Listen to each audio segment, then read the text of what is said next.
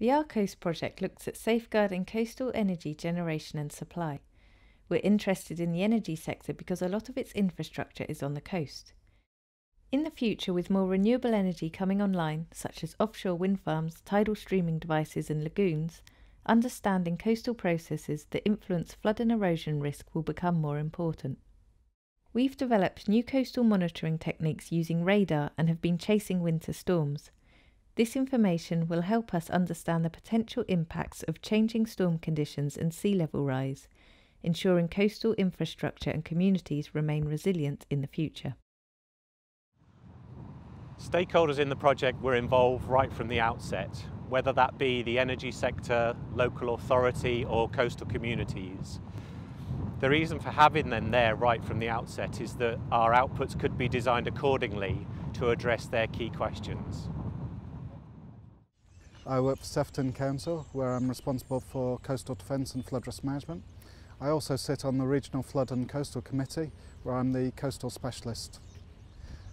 As coastal managers, it's important that we monitor the coast because, unlike a road where it's there when you come back to it the next day, the coast moves. We need to understand what it's doing and why it's doing it, and monitoring is an important part of that.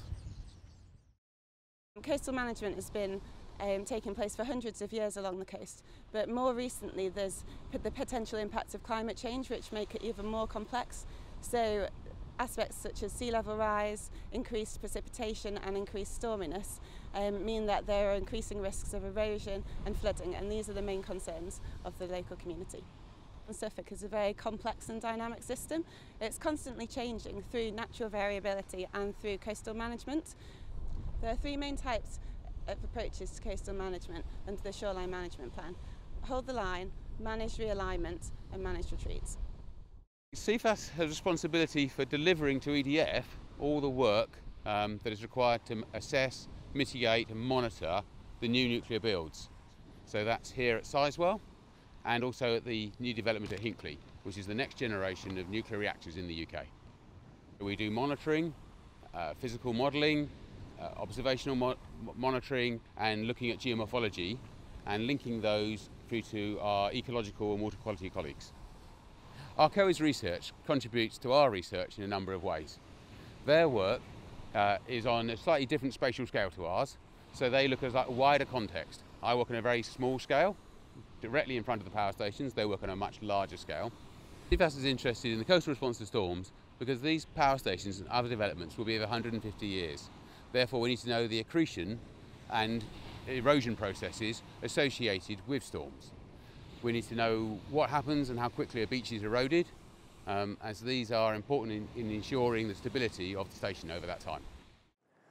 Coastal monitoring is very important because if we don't understand how the coast is behaving and we obtain that understanding through monitoring, we cannot manage the coast. We collect all sorts of information to help us understand how storms impact coastlines. So that includes wave information, tidal information, but particularly how the waves and the tides change the beach. So we do a lot of surveying work on the beach. We carefully monitor the weather forecast, and we usually know a couple of days in advance whether a storm is coming. We issue a code amber when we think a storm might be coming, and we mobilize a team. And then sort of a day before the storm hits, we make a decision whether it's going to be a big storm or not. And if it is, we set out and then we deploy our instruments. In situ measurements will always tend to be more accurate than radar. However, where radar wins is the ability to map large areas from the shore, so we can look at how things like currents and water depths vary across maybe tens of square kilometers at once. Radar, because it's designed to be run continuously on ships, it makes an ideal tool for long-term monitoring of and observation of the coast. So we can put a radar on a cliff top for weeks, months or even years and monitor what happens at that coastline all through that period in all weathers, day and night. One of the key objectives to the ARCoES project is mapping vulnerable coastal areas in response to sea level rise. As sea levels rise and climate change brings increased storm frequency and magnitude, many of these vulnerable coastal areas that act as a buffer between the sea and our infrastructure are being eroded. The health of a coastline has many aspects. One of these is the sediment budget. That's the amount of material being eroded versus the amount being deposited. This budget often follows seasonal variations, so it can be quite hard to draw conclusions from short-term observations. The radar method that we've developed offers long-term volumetric survey capabilities, so it will enable coastal managers to make better decisions about the health of a coastline and where defences need to be placed over the longer term.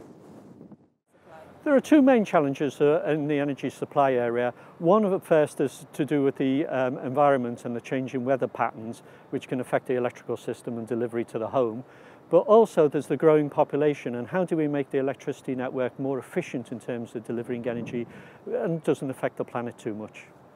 The environmental effects, we've seen it quite recently in terms of the position of the jet stream, for example, over the UK, and we've seen a succession of lows coming in with high winds, and that can affect the overhead lines, especially on the coastal areas where this project was looking at the impact of the weather patterns.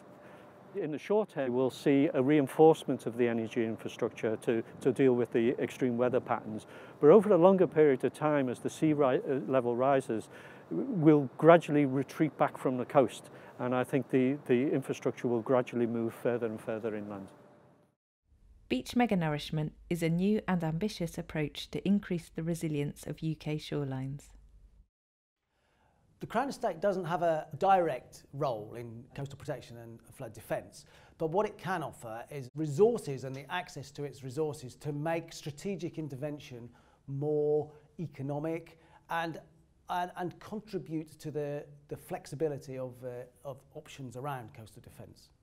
Sandscaping is looking at coastal protection in a different way. It's thinking about the broader benefits associated with coastal protection, so it's thinking about habitat creation, it's thinking about regeneration of communities and infrastructure protection.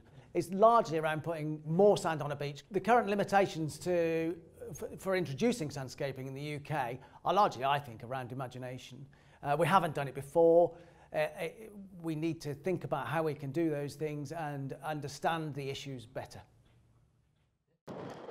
Storm monitoring has found that UK nuclear power station sites tend to be quite resilient.